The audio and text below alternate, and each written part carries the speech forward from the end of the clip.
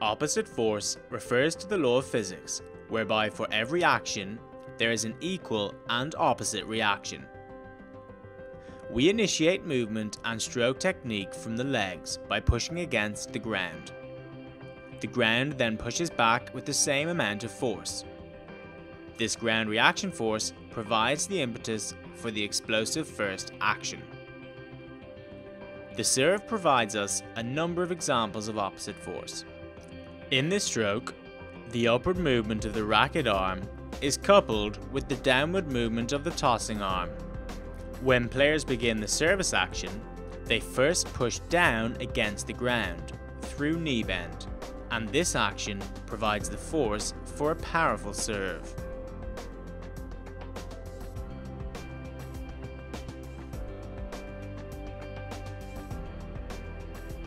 On the one-handed backhand, the non-playing arm extends out in the opposite direction to the racket arm. Other examples include the follow-through on the serve, whereby the right leg, on a right-handed player, kicks back.